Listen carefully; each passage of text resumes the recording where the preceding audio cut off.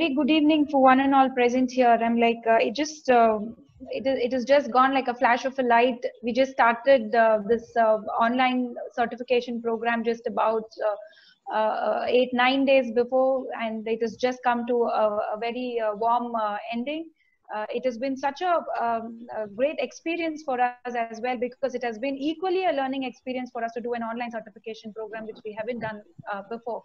But we've tried our level best to keep up the merit. We've tried level best to do justice to all the participants and the time they have spent with us. And we've had extraordinary experience. We had eminent personalities coming on board, sharing their experience with us, motivating us, and giving us the importance of politics and how important it is youngsters to be into politics. In that front, I should surely thank T S Krishnamurthy sir, who has always been our source of inspiration and guidance. And sir, being our patron for Sansad Ratna Awards Committee, he had extended to be the chairman for Board of Studies for this online certification program. So as much as what we have promised you in the beginning of delivering the merit in the purest way possible, we've tried our level best to be neutral and deliver our deliverables in the right way. So to begin with, and I'm so glad you all had made up time to come here for this valedictory function for this online certification program. And this valedictory function will have the valedictory address by our former Chief Election Commissioner of India, Sir T S Krishnamurthy. So can I request Prime Point Srinivasan sir to deliver his welcome address? Good evening to all. Am I audible, Priya? Am I audible? Yes, yes, sir. Yes, sir. Okay. Yes. Good evening to everyone, and good evening, Mr. T S Krishnamurthy.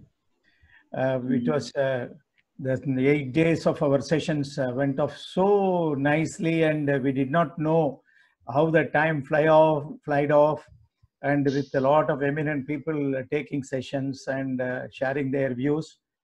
And Priya will be sharing the small gist of the program. And really, we are grateful to Mr. TSK, who has given us all the encouragement. We don't have, in India, we don't have any program for political aspirants. We have a program for everybody. We have a program for IAS aspirants. We have a program engineering aspirants. We have a program for banking aspirants. You name anything, and skill development. Even if you want to become a plumber, if you want to become a mason, everything is trained. But the country is the topmost job of a politician. Everybody, because we don't care for that. So we thought that we will take it up, and good Samaritans or good people like Mr. TSK and others also joined this movement. It is really a movement, and around 22 or 23 participants have joined across the nation. A lot of people from other parts of the country also have joined. They are here, and really it was a great, first being a COVID situation. We also did not know how to do that. This is the first experience for us to use the technology for online courses, and so much of technical challenges, that, and everything we are able to manage, learn a new thing. And really we are grateful to all the participants also, all those who have joined, who have helped us in the process. About Mr. T S Krishnamurthy, he was the Chief Election Commissioner in 2004 general elections, and he is the person who was at a single stroke up and introduced 543 constituencies EVM machines, the one single stroke. And he also introduced a nota, the word nota also was coined by him through Supreme Court order. And he has made a lot of reforms during his tenure. And the first recommendation also he submitted to the then Prime Minister Dr. Manmohan Singh for electoral reforms. Yesterday also there was a mention in one of our interaction sessions also. I think Honorable MP Mr. Premachandran or somebody made a reference about electoral reforms. So these are all the things he has initiated the ball rolling, and still the electoral reforms have not taken place, but it's still in the political arena only. So it is a great honor for us. A legendary person like Mr. T S Krishnamurthy is with us. He is going to share his views. One piece of advice to all young political aspirants. in any time when you are going to be of a success in your goal, or when you are, whether it is a politics or whether you are business or your education, you have to work hard. Nothing comes by sitting alone or sitting in an air-conditioned atmosphere. We don't get it. You look at the leaders who have all been successful. They have all toiled. They have struggled. Even many times I used to quote the torture test given by the automobile companies to the cars. The cars that you are all traveling, before it comes out to the showroom, it would have undergone a severe torture. The quality control department will take the car and put it in a different type of a torture. The car, unless it undergoes, the car will not be in the market. If there is a small problem, the car will be sent back to the workshop again for repair. Even in Thiruvalluvar, in 2000 years ago, he said that even the gold, well, unless when the more and more you heat up the gold gets glittering. The glittering doesn't come without the heating. In the same way, if you are going to achieve a goal, unless you suffer, unless you put your hardship, unless you have a pain, your goal cannot be reached. That means the gold, the more and more you heat, the gold gets glittering. The same way, the goal that you want to reach, you have to undergo the suffering. That is what the Thiruvalluvar says. So with that, I welcome you all for this great evening, and we are really happy with the after the 8 days of our session. We are grateful to Mr. TSK for all his guidances.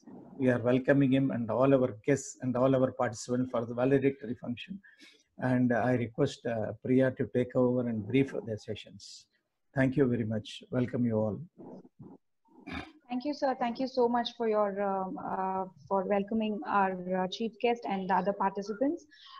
So now I'm here to give you a report about the certificate course and a complete supervision about how the course have actually been conducted.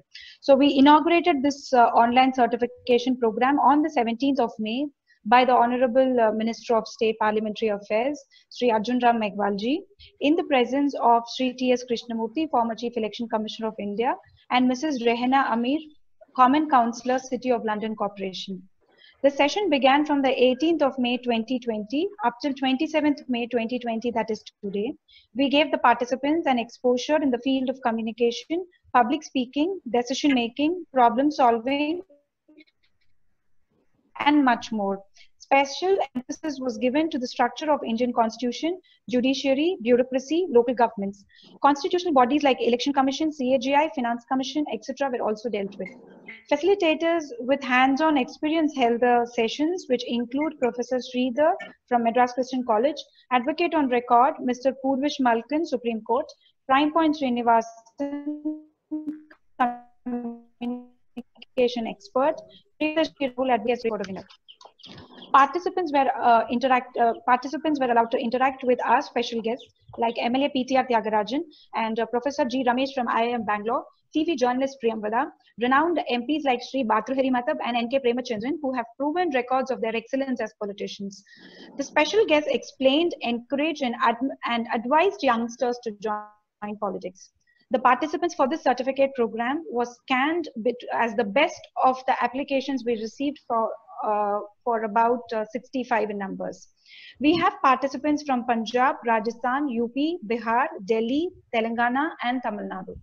Their involvement and commitment to this program has been phenomenal, which resulted in extending our 18-hour session to a 22-hour session.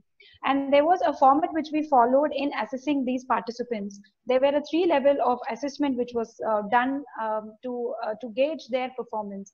So the first level was we had given them a topic in which they had. The second level is we gave them an impromptu topic in which they had to speak, and we gave them a time of about a minute or a minute and a half in which they have to instantaneously give us an extempore on the said topic. And the third one is a debate which we had conducted. We had given them the debate topic a couple of days before. They could go back and then rehearsed, they did a research on that, and then they came on the debate floor. So the debate and the extempo was conducted today, just from 3 to 5 p.m. And in consequence, they are here at the valedictory function. And not to forget to thank Prime Point Srinivasan sir, who has been so pivotal in this entire exercise to happen. There are a lot of people who encourage youngsters to join politics, but for somebody to take up the ownership of ensuring that youngsters take up politics and youngsters are motivated in the right perspective to take up leadership are a very hand to. And all of us are really feeling very proud that we could directly be guided and be trained by Prime Point Srinivasan sir with all guidance and reference to our TSK sir as well. So there are few participants who wanted to share their experiences in front of our Board of Studies and the Chairman of Board. So, to begin with, Nandini, can you share your experience about this course? Yeah. Thank you very much for the opportunity to speak. So my name is Nandini and I'm from Chennai. And for me, this entire experience has been very unique. I'm sorry, there's some disturbance. This entire experience has been very unique. My key takeaways has been in learning about communication skills, problem solving, decision making, public speaking.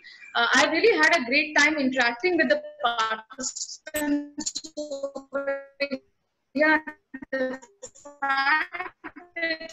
we got the opportunity to meet many ministers face to face. It was a tremendous opportunity. I also learned a lot about how the judiciary works, how the state machinery works, and what's the connect between the state and the center, and what are the challenges that politicians face in their day-to-day life. So thank you very much to NGPL for this excellent curriculum, and I really enjoyed my journey. Thank you, Nandini. Thank you so much. Sriman Ramachandran, please introduce yourself and share your feedback. Namaste.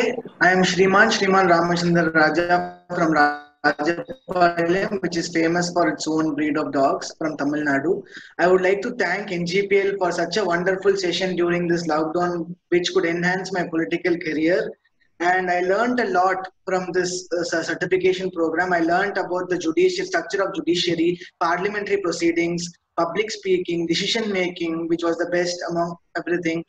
And from the experts themselves, like Bhartrihari Mahatab sir and N.K. Premachandran sir and Purvish sir, who are expert in their own field. And I've gained a lot of knowledge during the session from the experts. And my public speaking skills, everything has developed due to the sessions conducted by the NGPL certification course. And I would like to thank Prime Point Srinivasan sir, Priyadarshini ma'am for arranging such a wonderful session during this lockdown to spend our time productively enhancing our careers. Thank you so much. Thank you, Sriman. Thank you.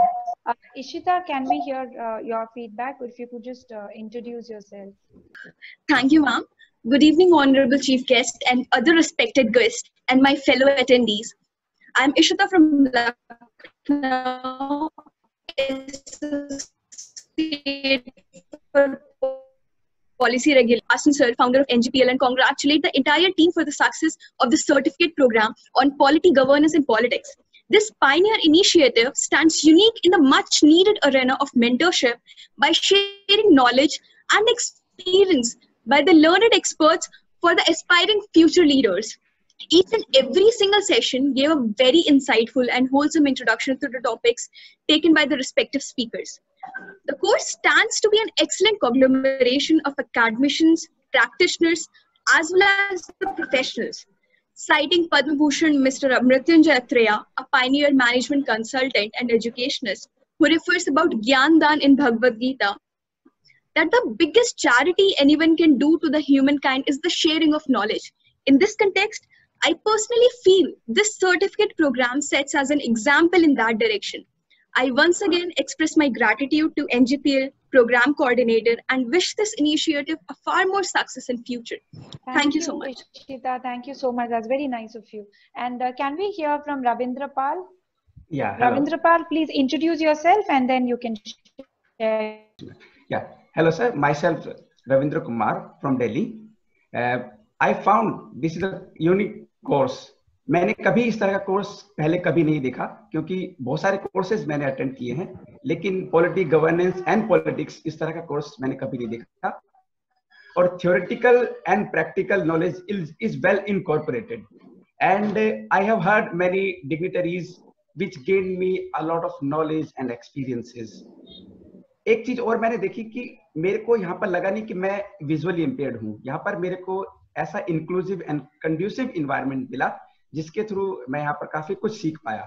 Communication से लेकर problem solving तक जो भी aspect हैं certificate course के, वो मैं सब कुछ सीख पाया. और मैं उम्मीद करता हूँ इन द फ्यूचर कि इस तरह के कोर्सेज आगे भी होंगे. Thank you so much. Thank you, Ravindra. Thank you so much. And finally, we are having one Mr. Amber Agarwal. Amber, can you introduce yourself? Yes, you are. Thank you, Priyadarshini ma'am. Namaskar. I'm Amber Agarwal from Hyderabad, Telangana. I'm a final year law student. At the outset, I would like to thank NGPL for introducing an informative and beautifully designed certification course. I would also like to extend my gratitude to Srinivasan sir and Priyadarshini ma'am for giving us all a platform to interact and seek guidance of illustrious politicians and academicians. Every session for me was a learning experience in itself, and I'm confident that it will help me in my future political endeavors. Revolutionary freedom fighter Shri Veer Savarkar ji once said, "While it is nice to describe a beautiful rose in full bloom, it would be incomplete without a description of everything, right from its roots, stems, manures, and nutrients." Similarly, this course will play the vital role of roots of the rose that we all will one day soon become. Thank you. Namaskar. Thank you so much, Amber. That is very kind of you. And so now that we have heard hands-on feedback from few of our participants who have attended this online session, I beg my pardon, I request T S Krishnamurthy, sir, former Chief Election Commissioner, to share his valedictory address. First of all, I am delighted to participate in this valedictory function of a unique certificate course designed by the Prime Point Srinivasan and Priya. Wonderfully done. I am delighted to hear the comments from the participants. I would like to inform the participants that being the first course of its first kind, I am terribly impressed by the impact it has created. I would also like to tell the other invitees who have joined this valedictory function, we must compliment Mr. Srinivasan and his team for taking this remarkable initiative for providing a platform for young politicians to learn the groundwork of politics and groundwork of democracy. Democracy is a very attractive, intellectually stimulating concept. And many countries, particularly after the colonial rule, they seem to have taken it as a matter of fashion, thinking that this will provide all solutions to the problems of each country. In particular, Asian and African countries, many of them got independent from the colonial rule. They took it as almost as a gospel that democracy will usher in all progress, will bring in maturity among the politicians and so on. But unfortunately, democracy is a very double-edged sword like fire. It can be very effective, it can be very useful, it can be very productive, provided it has the right people. All the stakeholders should have to take a lot of interest in the functioning of democracy. If democracy doesn't function properly, you have to be reasonably certain that it will provide a direct invitation to dictatorship or autocracy. So many autocrats have come through a democratic route, as you know. So you have to be very conscious of the fact the quality of democracy is a very, very important factor for its continuance, for its survival, and so on. One of the things I have always been stressing in all my lectures, that the democracy has to survive, people should have faith in the rule of law. The Western democracies, at least some of them who have been doing well, I won't say any democracy is perfect. Every democracy has its own deficiencies. But many of the old Western democracies have developed over a period of time a certain respect for rule of law. This is the most important requirement in any democracy if it has to survive. The rule of law is something which provides the equality before law. The rest of the decision of the democratic institution. The parliament frames laws, or the state legislatures frame the laws in their view. And the judiciary plays a monitoring role, whether it is in accordance with the constitution or not. But then, today, particularly in India, you find so many public interest litigations started in the Supreme Court questioning the action of the government. I'm not going into the question whether it is right or wrong. All that I am saying is that laws have to be respected. The hatred and violence that is taking place in our democracy today is very disconcerting. It's very disturbing. I'm worried if democracy can survive in such an atmosphere. Though I'm optimistic at the same time that with a lot of youngsters being a very young democratic country that we are, there is optimism as well. But it is necessary that these optimistic features have to be channelized, they have to be fine-tuned, and they have to ensure that the deficiencies persisting now need to be corrected. The correction has to come partly from the people, the correction has to come partly from the political parties, the legislative representatives who are elected, and ultimately the other democratic institutions like Election Commission, Comptroller and Auditor General of India, and the Supreme Court, and so on. So my appeal to all these youngsters who have taken part in this course, please bear in mind, integrity, discipline, rule of law, they're all absolutely essential if democracy has to survive in this country. It is not that democracy was not there in this country. There are instances where even some of our kings were more democratic than some of our modern democratic leaders. I don't want to go into the various merits and demerits of that, but there have been kings in this country who have been more democratic than the present day politicians. So you have to realize that there is a need for improvement in the quality of the politicians. There is a need for a separate law for political parties, because at the moment in this country there is no law for political parties, whereas in many countries there is a separate law constituting the formation of political parties, the functioning of the political party, the financial accountability, the quality of manifestos to be prepared, and ultimately the number of the people to be elected, to be put up for the electoral contests. So there is an absolute need for a separate law for for regulating the political party. If we can have a separate law for companies, how they are formed and so on, or for partnership, I see no reason why we should not have a comprehensive law. A comprehensive draft law was prepared by Association for Democratic Reform.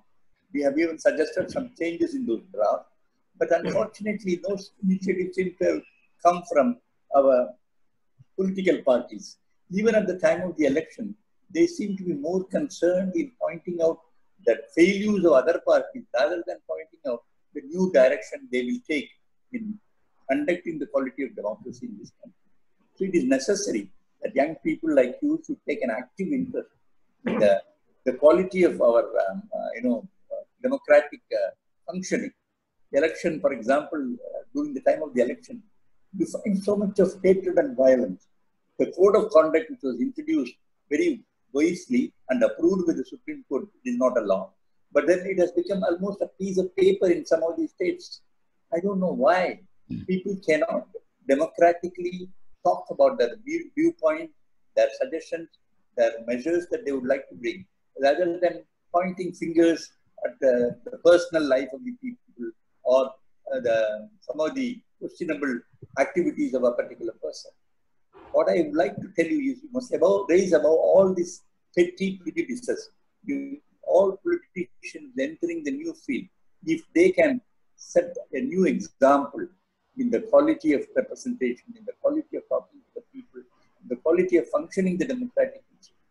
I would like to quote Edmund Burke when he said, addressed the voters in Bristol, he said, when you elect a particular representative, please bear in mind that such representatives, when there is a conflict between national interest, they should normally represent the local interest. But if there is a conflict between national interest and local interest, the representatives should be such who should vote for national interest and not for local interest. It is a very important mantra that is to be followed by the representative. Because I have attended a number of parliament sittings, I have attended a number of committees of parliament. Many of them function well, but there are very disturbing elements which take place. And unfortunately, there seems to be no corrective action taking place. Electoral reform is a very important area if you want to improve the quality of democracy. Election is the first step in the functioning of a democracy. The suggestions made by the election commission, the suggestion made by Justice Venkatacharya Commission, which had been set up to review the constitution of our country, unfortunately, they have all not been given the importance that they deserve. It is most of the reforms that have taken place in this country is mainly because of the judiciary, because of the Supreme Court. It should not be so. I think political parties should show more initiative, more interest, more dynamism in improving the quality. Today one party will be in power, tomorrow another party will be in power.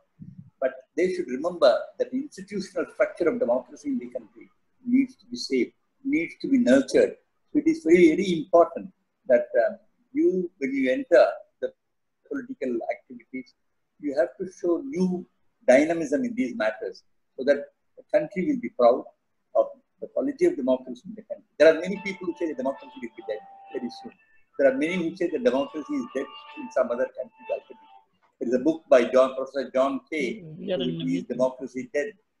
So we have to bear in mind that there is a need for tremendous improvement in the quality of all the stakeholders, the voters, the political parties, the executive, the judiciary, all should bear in mind the most important fact, namely the welfare of the people.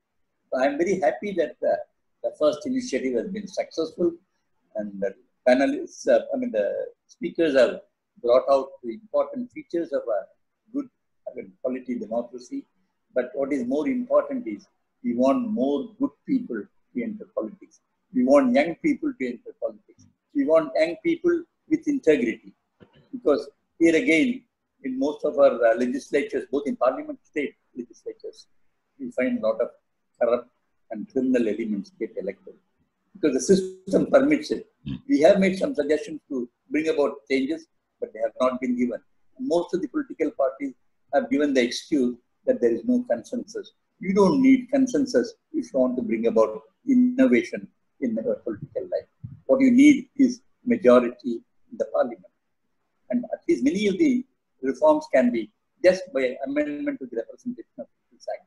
So I do hope that the political parties will realize the seriousness of the issue involved, because the alternative is, please bear in mind, if we fail in democracy, not only we fail as a nation, not only we fail, our culture fails, but what is more important is that the people of the world, they are looking upon, particularly those in Asia and Africa, they are looking upon India as a role model.